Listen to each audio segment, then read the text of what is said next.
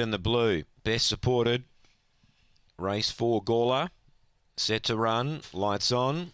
Here's the lure now. They're ready. Set.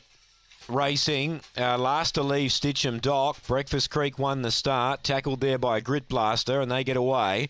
2 on Nigel Lee. Deep out Emily Judge progressing. Then came Motown Kenny, and Stitchem Dock's about 20 lengths away. Meanwhile, Breakfast Creek skipped away. 2 on Grit Blaster. Running on Emily Judge. Up the straight. Breakfast Creek is clear, and she'll do enough. Second, Grit Blaster. Third, Nigel Lee, I think, just from Emily Judge.